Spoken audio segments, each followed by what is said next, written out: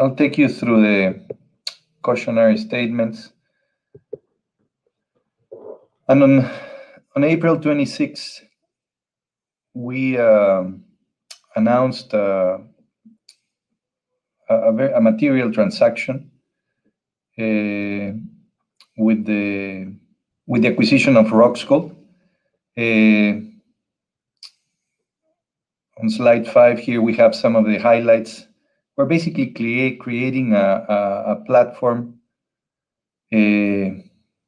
for low-cost production. We are creating a company that if you're an investor in the intermediate precious metals space, it will be hard for you not to consider the pro forma company. We're bringing together quality assets. And post-transaction, the combined company will have a production of approximately 450,000 ounces of gold equivalents, but more importantly, at an all-in sustaining cost of under $1,000 per ounce.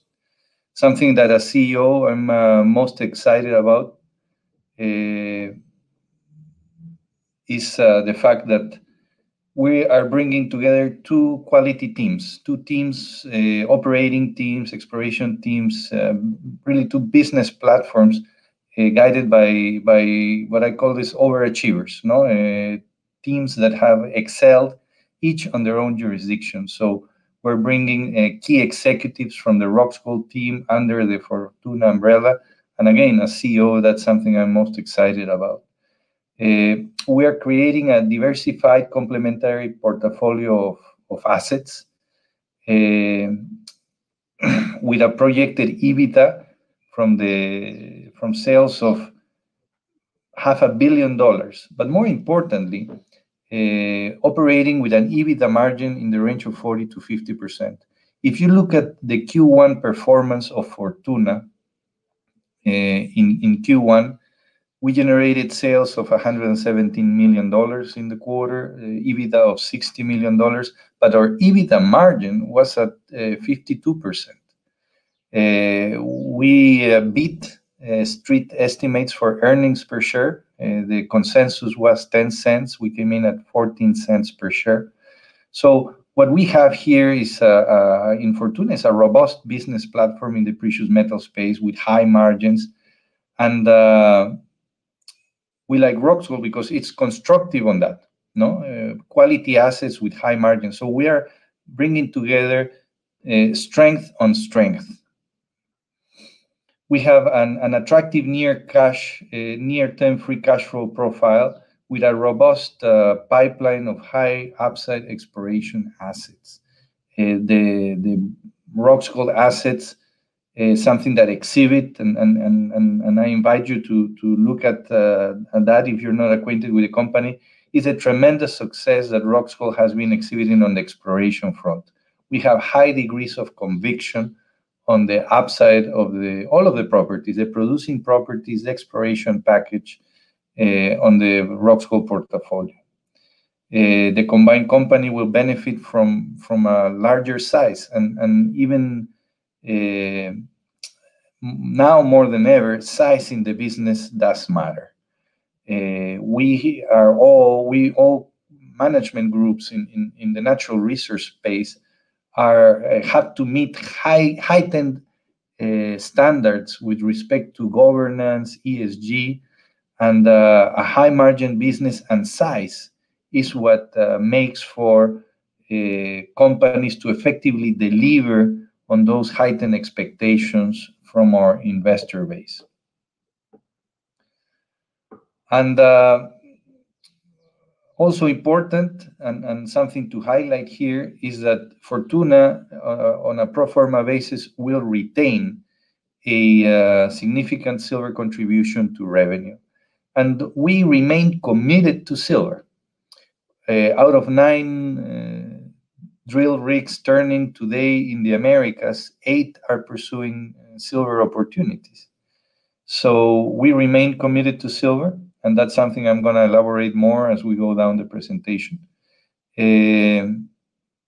But more importantly than silver, which we love, is we are committed to a healthy business of high margins in the precious metal space. In slide 6, we share some of the benefits to Fortuna shareholders and Roxgold shareholders on the transaction. A lot of the things that we indicate here in the slide I already mentioned. But on the Roxgold side, if there is something I can highlight, is the fact that in the combined entity, we are de-risking the business moving forward and lowering the cost of capital, no? From a larger production umbrella, from a larger production base, the risks associated to facing the construction of Seguela, which is imminent in the third quarter. We believe that construction decision will be made on the Seguela project. The balance sheet of the new company makes the funding requirements completely manageable from the balance sheet perspective. And instead of relying on one source of free cash, being the Yaramoko mine, the pro forma company will have a free cash flow generation coming from 4 mines immediately after transaction. Right? On slide 7, we share the footprint for the company, for the pro forma company. Will be operating throughout the Americas and in West Africa. I have received over the course of the last weeks since announcement, again on April 26th, questions about why West Africa?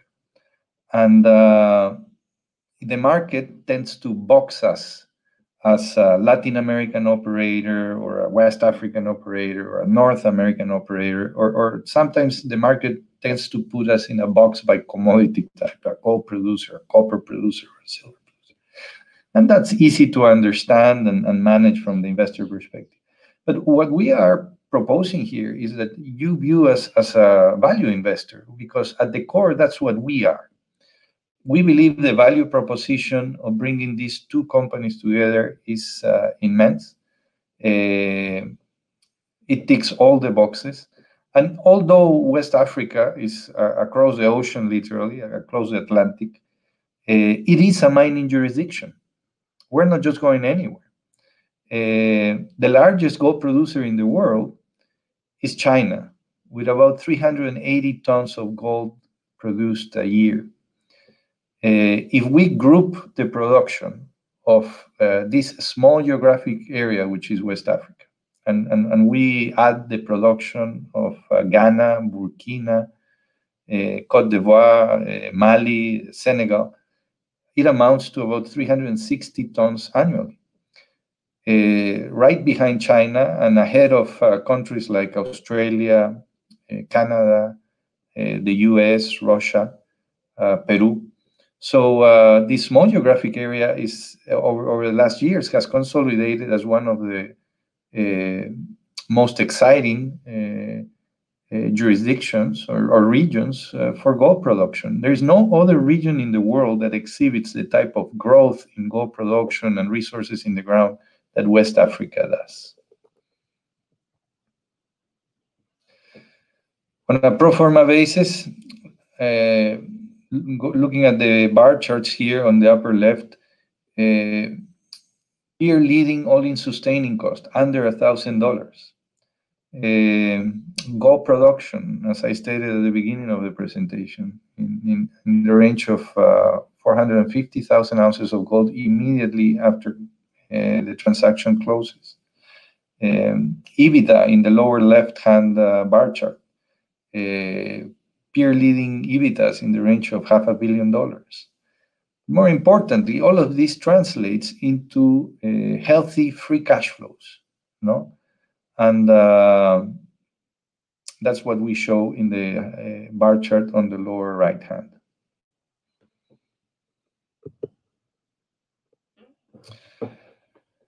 I'll stop here in slide 9 for a minute to talk about silver contribution to revenue, which is important to a lot of our investors.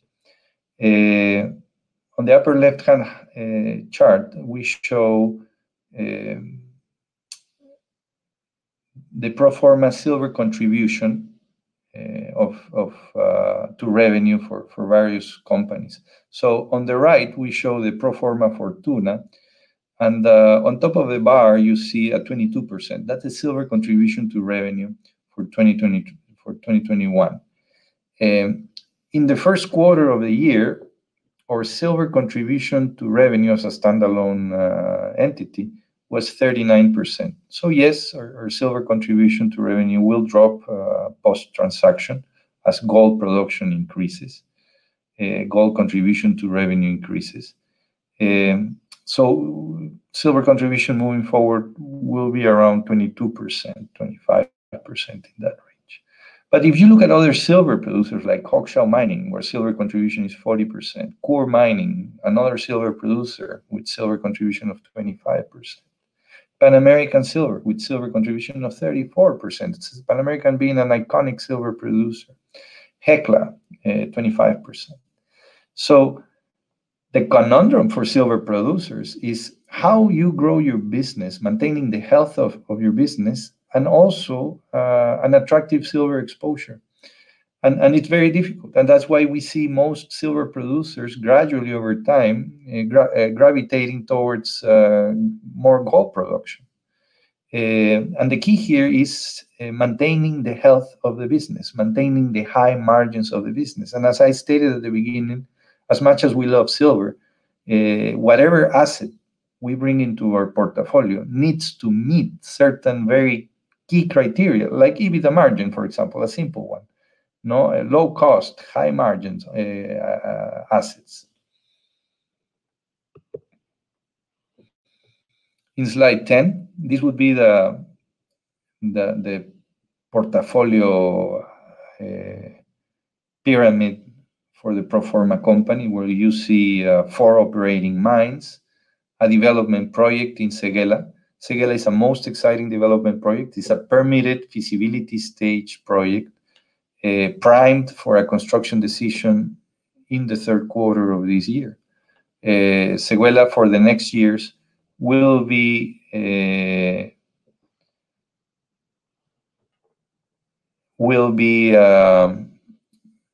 producing about 130,000 ounces of gold a year for the initial 6 years, with a life of mine projection of 9 and tremendous exploration upside.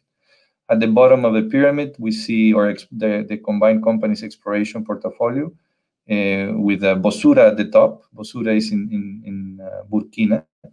It's a very exciting advanced exploration project where the Roxgold team right now is expecting to produce a first resource estimate in the second half of the year.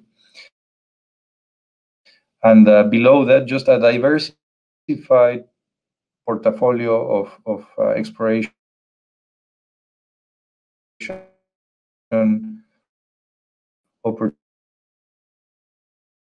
opportunities throughout West Africa and the Americas.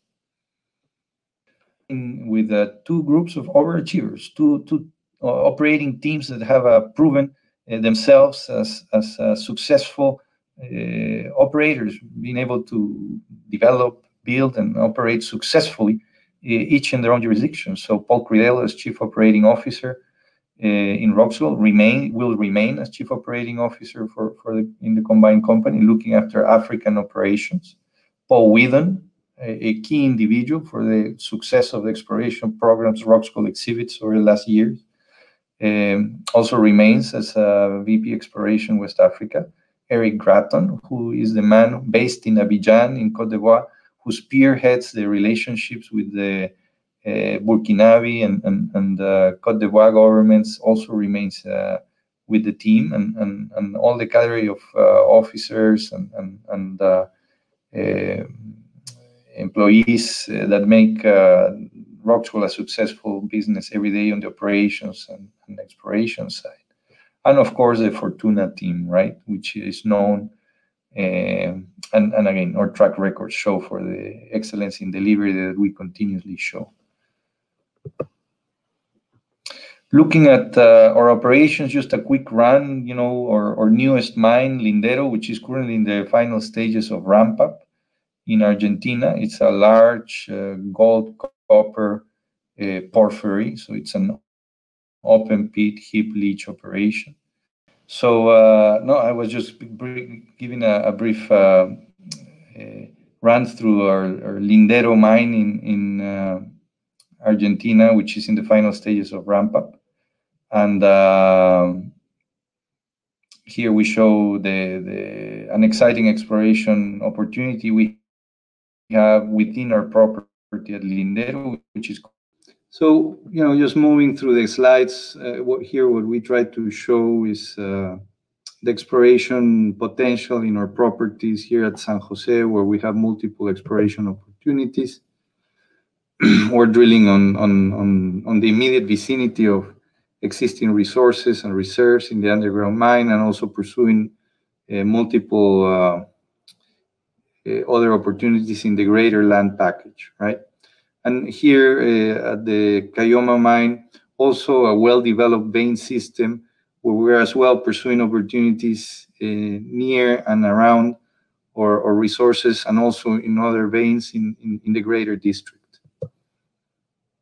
And we also have greenfields initiatives in the Americas, mainly in Mexico and Argentina today. We're currently drilling the Santa Fe project in the state of Sonora in Mexico. And we're preparing to drill the Baborigami and the Cerro Lindo project in Argentina.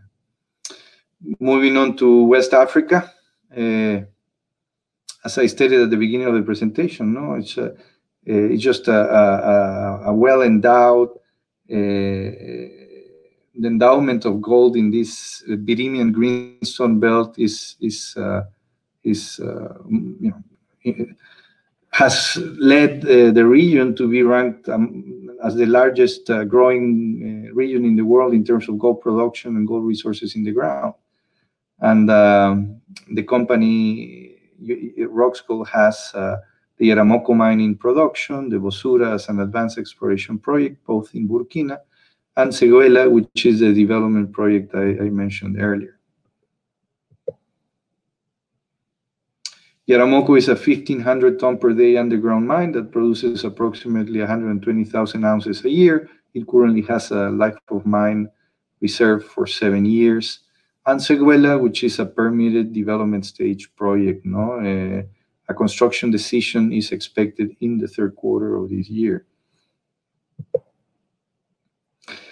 Something we are most excited about and have high degrees of conviction is the exploration potential on all of the Roxgold properties. This slide here, 21, shares with you a new discovery in the Seguela complex, which is the project. Seguela is composed of various deposits, like Antena and Cien and Kula here, which was discovered in September of last year, and as the team there has been able to quickly advance it and included in the recently published feasibility study. The feasibility study for Seguela is dated in early April. But here results speak for themselves. Here what you see is noticeable. Worth noting is 4 meters with 100 grams gold, 13 meters with 4 grams, 15 meters with 24 grams. I mean, and I can go on and on and on. It's a high-grade, near-surface system that remains open at depth. And just like Kula, they have a recent discovery also called Sandberg, which is not at the research stage yet. But at Seguela, they have 36,000 hectares, which exhibits tremendous exploration potential. That's something we're most excited about. So in addition to Seguela, there is Bosura, and in Burkina, which is also a very exciting high-grade type deposit. And I can easily envision this project, Bosura, moving ahead into early stages of scoping, engineering, in 18 months with some luck with the drill bit. And the company has 250,000 hectares in multiple concessions spread throughout the Virimian Greenstone Belt, this very productive rock assemblage in Côte d'Ivoire. Slide 23, just some highlights on the pro forma company capitalization. The liquidity position of the company would be around 200 million immediately after transaction closes. And something worth highlighting here again is the debt to EBITDA in the company would be, below 0.5. No, so some transactions put pressure or even compromise the balance sheet. In this case, we retain a lot of strength on the balance sheet throughout this combination, in spite of the capital requirements for Seguela. The capital for Seguela is estimated at around 150 million. Production on a pro forma basis, 70% of production would come from the Americas and about 30% from West Africa. And in slide 24 here, we show some of the metrics that we already mentioned. No? The combined EBITDA, around $500 million a year, strong free cash flow generation, growing every year, and the very competitive all-in sustaining cost at under $1,000 per ounce. This slide just presents some comparables. I invite you to look at it in our website. This presentation is available on our website, but shows, how the company would rank among the peer group of companies.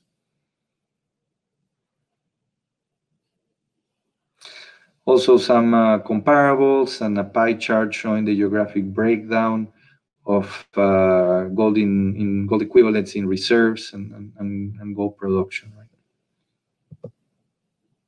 So, in summary, what we're doing here is creating an intermediate producer, a diversified global intermediate producer with industry-leading margins, and with a reserve base of 4 million ounces of gold equivalents, with additional resources of 1 million ounces equivalent, with average, with estimated EBITDAs in the range of $500 million, but more importantly, with EBITDA margins in the range of 40 to 50%, which is something we treasure in our business, those healthy margins. So with that, I will conclude the presentation, Mark, and sorry for the inconvenience with the connection. I am in Peru right now, and I don't enjoy the best internet connection. I appreciate that, Jorge. Thank you. We did get some great information, and this is the nature of our world today as we all gather virtually, but I appreciate your patience as well, and sharing all the insights and the wisdom that you've brought to the group today. We actually have a great list of questions that have been coming in, so if we'll just get moving into the question and answer period. Our first question up here is, what was the rationale behind the announcement of the business combination with Rox Gold, and when did the due diligence process begin? Yes, I'll start with the second part of your question. Rox Gold is an old acquaintance of us. And to give you briefly background, in 2015, I did a screening, a worldwide screening for the highest grade silver and gold deposits and mines in the world. We scratched out of that list the jurisdictions where we wouldn't go, like Russia, China, and there are many places where we will not do business. And Rox Gold was one of the companies that remained. So back in 2015, I took to the endeavor of traveling, visiting the assets, getting to know the management groups. And that's when we first became acquainted. 2015 was not the time for neither them nor us to do a deal. But I was always impressed by the quality of the assets, but more importantly, by the quality of the team. I think John Dorward put together an A team. And I always kept an eye on a watch on how they grew their business, and I think they did the same with us. And it was easy to become reacquainted back in October of last year when we started moving on some of the M&A initiatives that we had, and really the value proposition that we see in Rox Gold, it's I believe hard to match. even though it's a geographic departure for us, even though it's in some eyes a commodity departure, moving from silver more into a gold asset. What we propose here is that we look at the fundamental value here. Yes. And the margins of the business. To put simply, you create value over time in this business by identifying quality assets and delivering operational and financial discipline. Mm-hmm. But everything starts with the quality of the assets. Understood. And the jurisdiction as a departure, I don't see it as such, because West Africa, even though it's far away from Latin America, it's a mining jurisdiction. It's a place where you can effectively permit and develop and operate your mines. Correct. And so from that perspective, I don't find it as a big departure. Yes, there are different complexities, and that's why we have make sure that we have retained the core team of executives that make Roxgold a successful company every day. Right? Yes, absolutely. Well, and again, the assumption that is there a concern in the silver space is actually diversification and growth. There's quite a positive approach to this, which sounds very, very logical to me. And Fortuna retains a significant contribution of silver in the revenue at around 20, 25, 30%, depending what prices are doing. And we continue committed to identifying more silver assets in the Americas. But you know what? A good silver asset, it's something you discover. It's seldom something you can just go buy. That's why silver is so scarce. Wonderful. Thank you for that perspective. I'd love to find out from an investor perspective, can you provide an update for us, please, Jorge, on the COVID situation in Argentina and the direct impact on the current ramp-up phase at Linder? Yes. Argentina has been hit hard by COVID, and has been one of the countries in the region with that has implemented the most restrictions on citizens and foreign travel. So that has had a big impact and created a big challenge for our local team. As you can imagine, in a commissioning and ramp-up phase, you're usually working shoulder to shoulder with your technicians and foreign vendor representatives. Yes. You bring equipment from abroad, and the vendors and provide technical support with vendor technicians. The country has been and remains largely closed to foreigners. Yes. So our team has been doing an excellent work, but usually problems that would be solved in a matter of hours or even days end up taking days or weeks, because it takes a lot of Zoom hours to explain a problem over Zoom and things like that. But the team is doing a great job, and as I said at the beginning, the mine has been free cash flowing positive since the first month of production. Excellent. And we are there. We are out of the woods with the ramp up, and the equipment is fit for purpose, and the performance is going well. Great to hear that it's been a global situation, obviously, and I know everyone's hopeful to see things shift into a better space. So I'm glad to hear some of those points. Thank you very much. If I could, Jim asks, could we please comment on Fortuna's take on the potential impact of the Peruvian elections on the company's investments and operations in the country? How about that first? Yes. Not only Peru, but Mexico as well has had an election on Sunday. The election process is not over yet. The election is too close to call. And I expect they will be counting votes and contesting votes, the different groups, for probably well into next week. I don't expect this will be called off this week. No, so the difference between the two candidates is 70,000 votes or something like that right now. Not a simple situation. No. But there is a candidate which has a position and stand that is not as favorable to investment as presented today. But you know what? We run our business in countries that have deep-rooted mining traditions. 60% of all dollars that come into the country come from mining.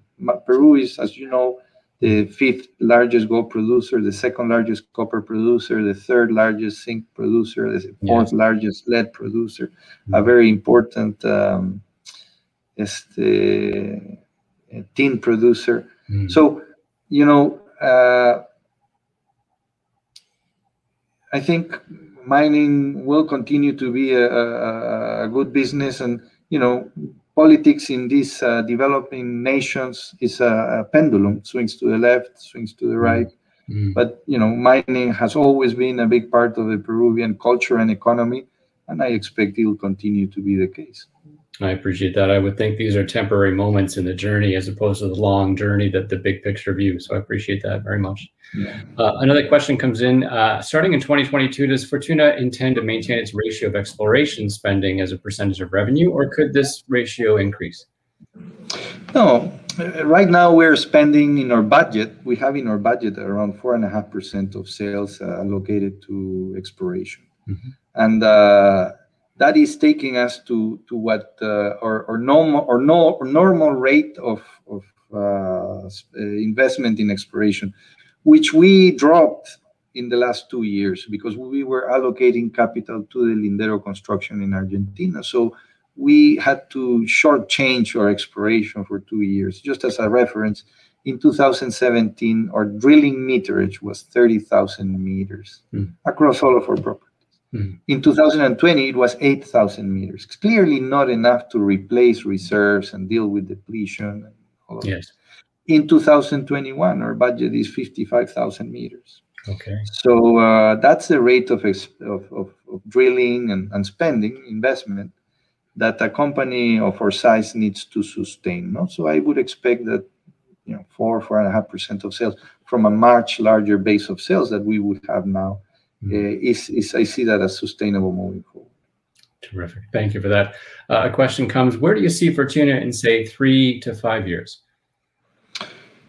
You know, post-transaction, Fortuna, in 3 to 5 years, Fortuna will be operating 6 mines. And those are mines that come from our portfolio, from the pro forma portfolio. Immediately after transaction, Fortuna will be operating 4 mines. And Seguela, the development project, advancing into construction. Yes. So within 24 months and change, will be at 5 mines, and I have high expectations on Bosura, which is evolving as a very exciting exploration property. And as I said before, I believe that in 18 months it wouldn't be surprising to see Bosura advancing to some level of scoping, right? So in a few years, I think that we have a robust pipeline. We would have a robust pipeline of opportunities to continue growing organically, which is what yields the biggest opportunities to create best value for investors, right? I appreciate that. Yeah, we look forward to seeing where that goes. We do have a question asking around the catalyst for potential rebound. Can you share from this perspective and the acceleration in share price? What are your thoughts on that? Yes, we announced the transaction on April 26th, and the shares dropped, 17–18%. That's what you are exposed to when you offer a company of our size with the type of liquidity that we have. Yes. Announces a transaction with a 40% premium. You just open the door to arbitrage players and traders to come in. So what I have seen in the first days after announcement is traders taking the initiative in the market with respect to our share price or share movements. And as time has elapsed, I see more investors taking the initiative now, right? So I see the upper hand was by the traders in the initial days, and now trading is fading away, and we're gradually seeing the investors coming back. So the fundamentals for the business we're presenting to our investors are very sound. And we're starting to see the positive write-ups, and people understanding and meeting with us and understanding what is it that we're doing here, right? And seeing the rationale, the fundamentals, and everybody clicks to the story. I have to say that at the beginning, we found that dislocation between the type of feedback we were getting from investors and the market performance immediately after announcement. So it has been hard to find who is selling the shares because in the initial days, because the feedback was positive from our investor base, largely positive. And we see, I believe, a confirmation of that as days elapse. And in good days, Fortuna trades well with the market, and in bad market days, Fortuna shows resilience, right? So, I believe as the market starts understanding more and more the fundamentals here, what this means. And again, the key takeaway here is, I believe that if you're an investor in the precious metal space, you'll be hard-pressed not to give serious consideration to a pro forma company, just based on the strength of the margins of the business, and the quality of the assets, and the organic potential growth for potential. It will be just very difficult not to give serious consideration to Fortuna. Very fair. And of course, you're speaking to a community of investors. So I appreciate the point about traders versus investors, as we have the community here listening in. Thank you for that. Yes. A question comes as well, Jorge. Any plans to instate a dividend policy? Yes. For us, it's not a question of if, but when. Okay. And in an ever-depleting business, which is our business, mining, the question is not when do you implement the dividend, is when can you implement a sustainable dividend? Understood. Right? Yeah. So for us, the question of sustainability on the dividend is fundamental, and that's something that you have to really work hard to build. And I would value investors getting in our shoes, but we have to deal with the depletion of the assets, invest heavily. But Fortuna, slowly but steadily, has been putting together a platform of assets, where we can start to see the opportunities to institute that type of dividend, a sustainable dividend, a meaningful and sustainable dividend. Lindero, which is now in production, will be producing gold for 15 years at least. Okay. Seguela, coming along with the Roxgold portfolio.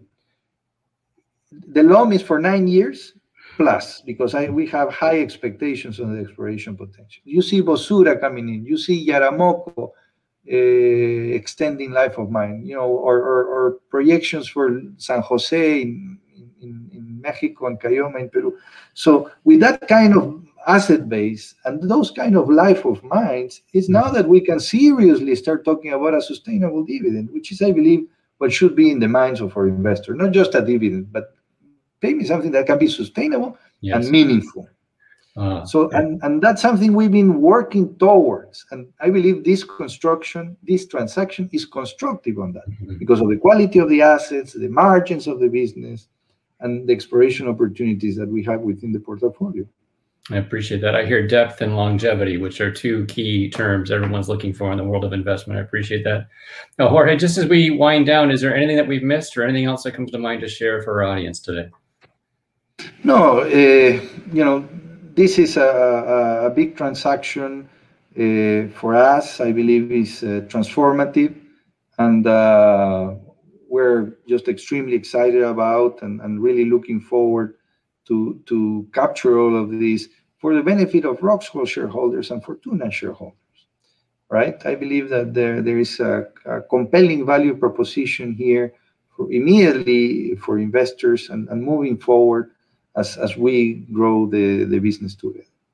Wonderful. I appreciate that. It's always a pleasure, Jorge, to speak to the thought leaders behind a brand, behind a company that are making decisions, and to get that insight for us as we make choices on investment is always a wise move on our part to explore and to research. So thank you for what you've brought today. Much appreciated. And we'll wind down our session today. A pleasure to be here, Mark.